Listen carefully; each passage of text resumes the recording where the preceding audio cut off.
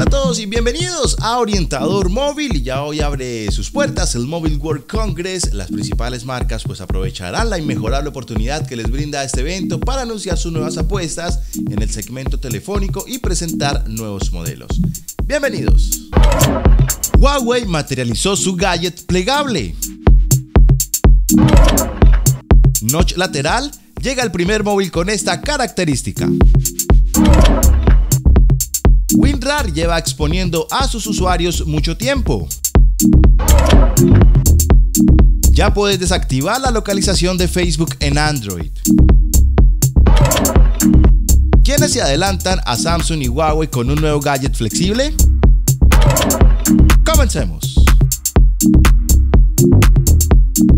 Bien, nuevamente con ustedes y toda la información que ha transcurrido en materia tecnológica, y comencemos con nuestra primera nota, y es que Huawei materializó su gadget plegable. Así es, y lo dimos a conocer en Extra News el día de ayer de Orientador Móvil, que fue lanzado este nuevo dispositivo plegable de Huawei. A diferencia del Fold, que cuenta con dos pantallas, en este caso nos referimos al de Samsung, y en este, el Huawei Mate X, como lo nombraron, pues vemos una única pantalla. La idea es que el teléfono se utilice generalmente con la pantalla plegada, pues para que tenga un aspecto de teléfono normal y corriente. En ese estado, la parte trasera se apagará, o sea, se apagará la mitad de la pantalla y solo está encendida y funciona la parte delantera. Al desplegarlo, automáticamente se enciende toda la pantalla y la interfaz se adapta para aprovecharla al completo. En este caso, pues no hay notch y apenas existen marcos. Y es que el diseño de este dispositivo es muy peculiar, pues uno de los dos laterales es bastante o un poco más grueso que el resto del teléfono, pues con el fin de que al doblarse tenga el mismo grosor de todo el dispositivo.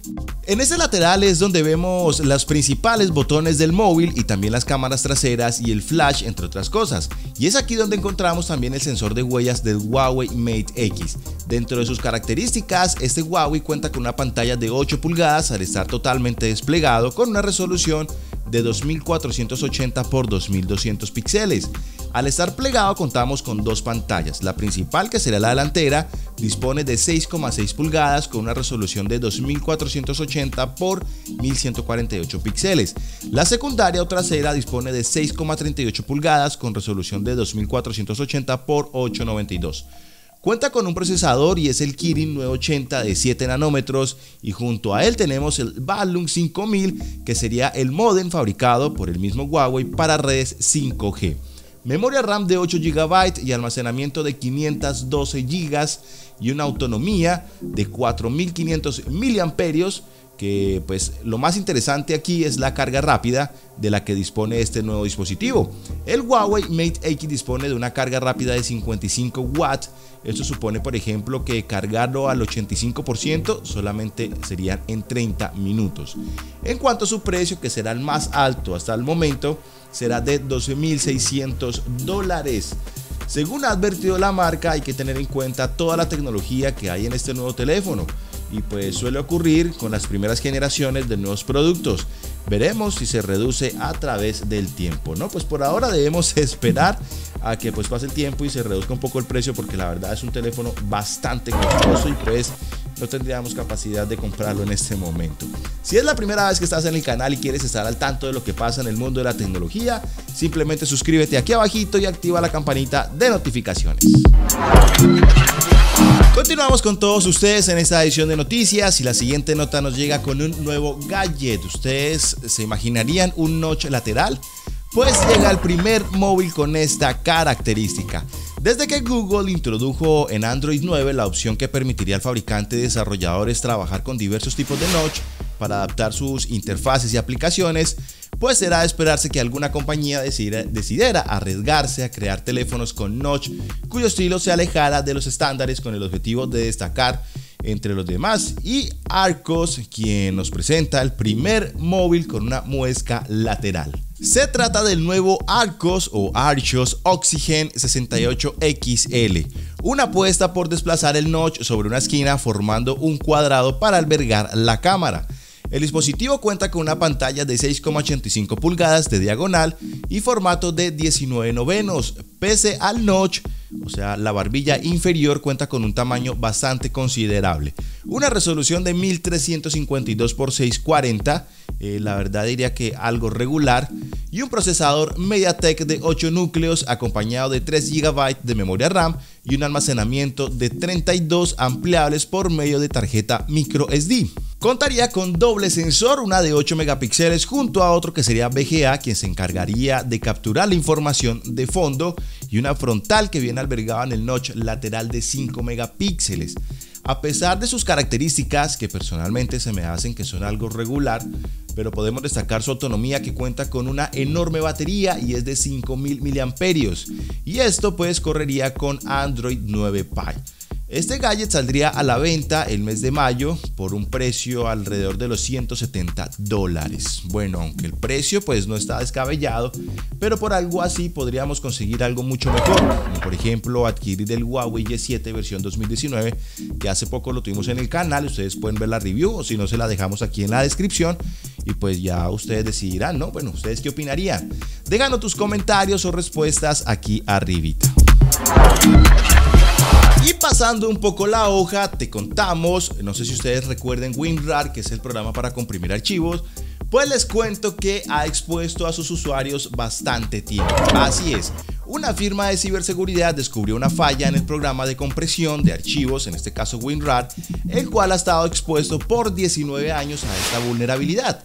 Los especialistas señalan que esto hace posible que los cibercriminales puedan cambiar el nombre de una extensión de un archivo .ace para reemplazarlo por una extensión RAR, lo que permitiría ingresar un código malicioso a la carpeta de inicio de un computador. En este caso, el programa malicioso se puede ejecutar automáticamente la próxima vez que el computador se reinicie. Hasta el momento no hay información sobre posible ejecución de un ciberataque al explotar esta vulnerabilidad o el número de afectados. De acuerdo con el medio especializado The Verge, tras la publicación del informe, WinRAR lanzó un parche de seguridad para la versión 5.70 beta 1 del software, aunque ya lanzaron la beta 2, y eliminó por completo la compatibilidad con los archivos ACE. Si quieres que no te pase nada en tu computadora, en la descripción te dejamos el link de las betas para que pases y las cambies. Y continuando, pasamos a redes sociales, en donde ya puedes desactivar la localización de Facebook en Android. Sabemos que Facebook se ha visto envuelta en varios escándalos durante los últimos días, y a raíz de ello pues Facebook está intentando recuperar esa confianza a sus usuarios, y que poco a poco van dando esos pasos. Y uno de esos pasos es que ya puedes desactivar la localización en segundo plano de Facebook. De esta manera evitas que Facebook sepa dónde te encuentras, y así lo anunciaron a través de un comunicado en su blog oficial, que a partir de ahora podrás evitar que la aplicación de la conocida red social detecte tu ubicación mientras no la estés usando si tienes un móvil Android. Lo único que tienes que hacer es seguir estos sencillos pasos. En la aplicación de Facebook, dirígete a configuración y privacidad y entra en el apartado de configuración. Allí y en la sección de privacidad encontrarás una opción llamada ubicación. Si tu historial de ubicaciones está desactivado, pues no hay ningún problema. Facebook no puede acceder a esta información. Y si tienes activado el historial, encontrarás una nueva opción llamada ubicación en segundo plano que podrás desactivar. Y finalizamos esta edición de noticias con Nubia, quienes se adelantarán a Samsung y a Huawei con un nuevo gadget flexible. Ya hemos visto el Galaxy Fold de Samsung, el Huawei Mate X, que lo conocimos ayer, y el turno ahora es para Nubia, que es la tercera marca, bueno, salvo sorpresa de Xiaomi, que presentará de forma oficial un terminal plegable y con pantalla flexible durante el Movil World Congress, y pues estaremos aquí atentos en Orientado al Móvil. Y pues Nubia el día de hoy presentará este nuevo gadget, aunque desconocemos a ciencia cierta cómo podría ser. Pues a través de una promoción que crea expectativa con un eslogan promocional Flex Your Life, algo como dobla tu vida, sin revelar nada de manera exacta, se pone el foco en la flexibilidad de la pantalla OLED del terminal. Por todo ello podemos esperar que Nubia nos sorprenderá con un terminal móvil con pantalla flexible que seguirá la estela de los prototipos del Nubia Alpha que se vieron en el IFA de septiembre. Eso sí, con unas especificaciones y un diseño bastante limitados. Pendientes de nuestro canal, que en el transcurso del día estaremos con toda esta información, y por supuesto del Movil World Congress, a ver qué acontece y con qué sorpresas nos traerá las marcas. Bien amigos, gracias por acompañarnos en Orientador Móvil News. Eso sí, pásate por nuestro canal y entérate de todo lo que tenemos para ustedes. No olviden suscribirse. Mi nombre es Julián y nos veremos en nuestra próxima edición. Chao, chao.